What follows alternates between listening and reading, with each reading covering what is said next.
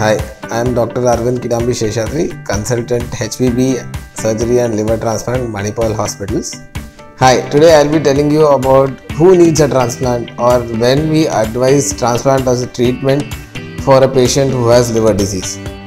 So basically, somebody who has a compensated liver disease, the risk to life is less than 10% over a period of 1 year. So when a patient develops decompensation, this is the time when the patient needs to consider liver transplant seriously as a treatment option. So what we look at is whether the transplant is indicated in the patient. So when the risk of dying without transplant is more than the risk of dying with transplant, meaning somebody who is on a medical management, if the survival rate is less than 90%, then over a period of 1 year, then we advise a liver transplant, because the risk to life, perioperative risk to life while undergoing a liver transplant is around 5 to 10%, which is less compared to the risk to life of somebody who is having a decompensated liver disease and is on medical management. So how do we stratify this risk, or how do we calculate the risk? There are various scores that are available. You can go through the internet or Google it. There is something very called a child Turcotte Pug score, which is a very simple score, but it has a good prognostic value. So this has 5 parameters. It looks at bilirubin, looks at albumin, INR, whether the person has ascites, and it looks at encephalopathy, and it is scored from 1 to 3 depending on the severity. So there are 3 categories, which is A, B and C. A is early, B is moderate and C is severe.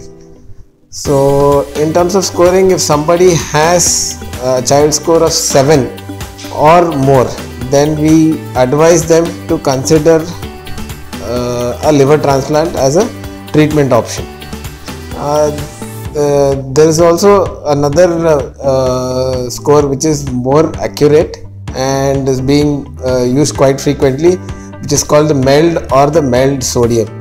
So this is model for end stage liver disease, and it also has 3 to 4 parameters. The MELD sodium has 4 parameters.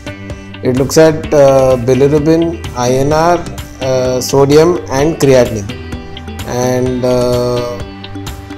based on a statistical model, a score is generated. The calculator is available freely on the net. So somebody who has got a normal liver function will have a MELD score of say 6, and suppose the MELD score is 14 or above. This is when we advise the patient to consider a liver transplant and get worked up for it, because a MELD score of 14 or above indicates a risk to life of around 10 to 15% over a period of next 3 months, and the risk of a liver transplant is only 5 to 10% in the perioperative period. So when the risk of a liver transplant outweighs the risk of not having a liver transplant and being on medical management is when we suggest a transplant. And all these patients who are on medical management and are decompensated, the long-term survival, say 3 years or 5 years, is almost zero. And with a liver transplant, the 5-year survival rate is in the range of 80 to 85%. And this 10 to 15% mortality includes all-cause mortality, not only mortality related to the graft liver or the transplant surgery. This includes all other organ system related mortality. So essentially what I am wanting to say is, if a patient is looking for a long-term survival, say 5, 10, 15 or 20 years, liver transplant is the only treatment option that will give you this long-term survival, because as of now there is no medical treatment that can give you a long-term survival or reverse the process that is happening in the liver. So once the liver is damaged, the patient has decompensation, child score is 7, 8 or above, and the MELD score when calculated is 14 or above, this is the right time when when the patient should consider a liver transplant and go for the same.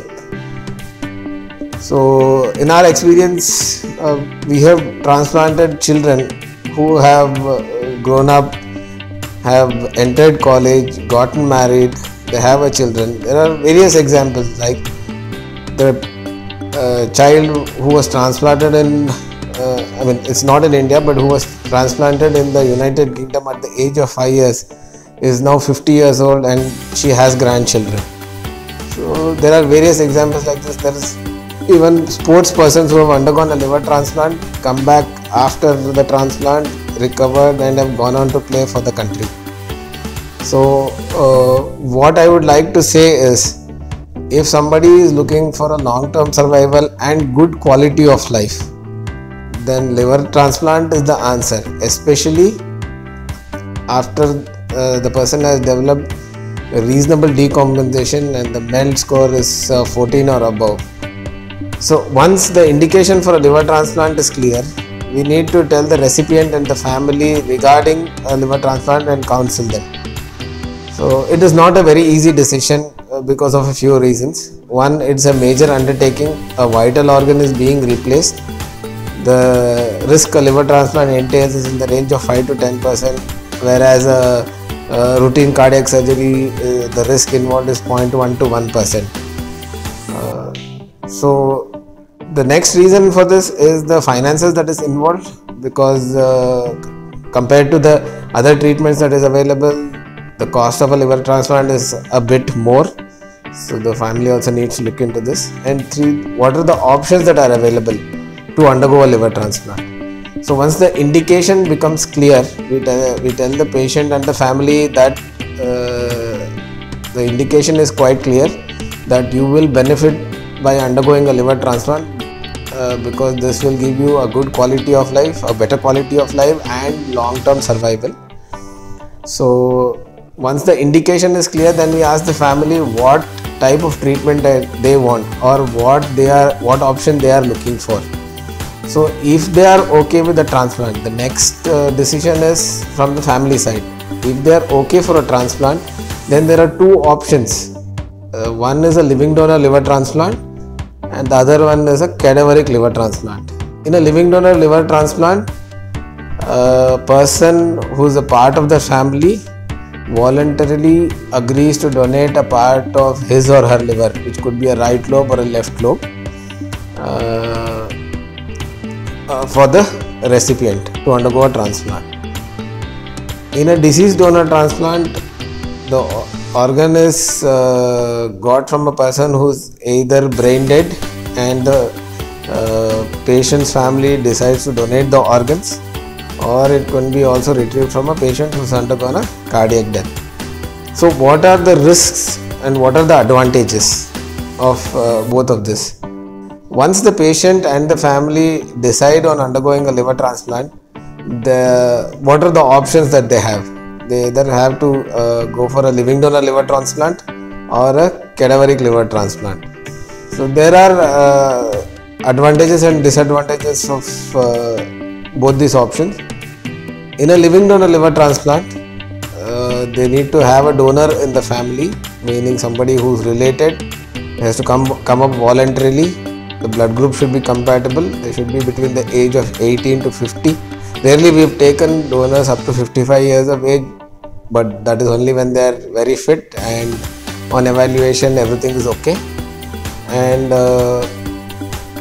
blood group compatible.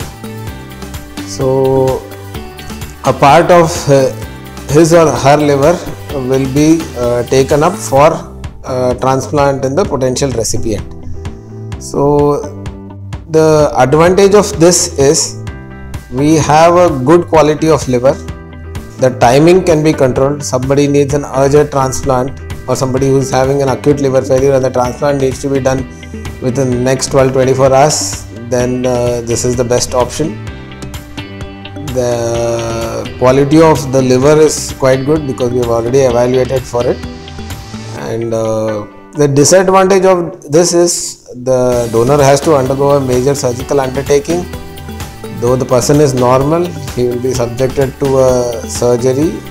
There will be a cut on the tummy, and though the safety measures and all the procedures have been standardized, there have been a lot of advancements and developments.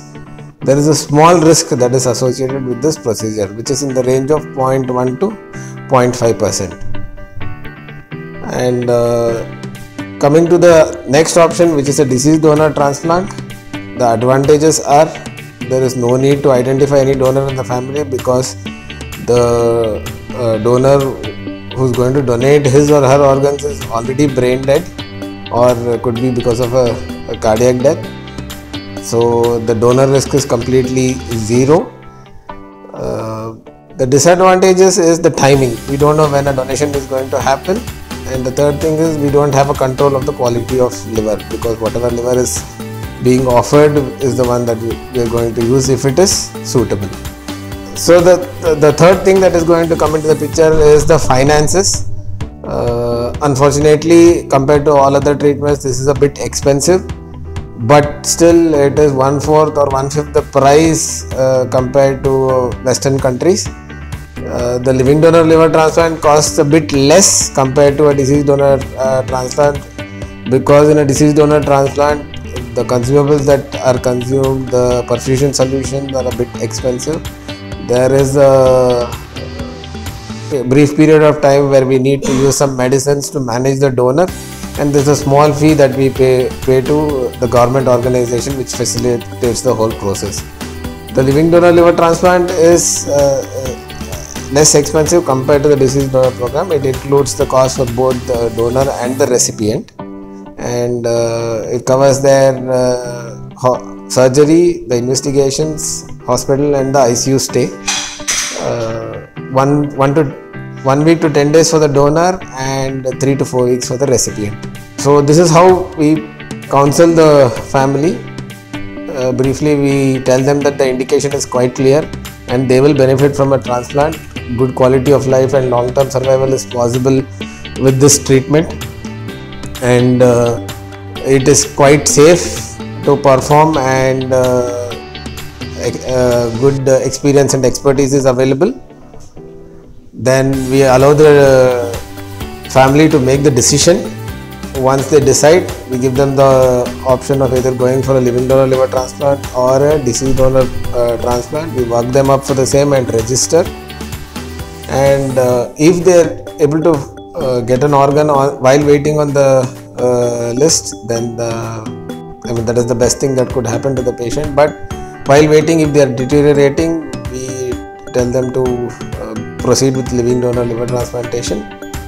And like I said before, if everything goes well, apart from the 5 to 10% risk, long-term survival off late is more likely possible than what it was 10-15 years ago.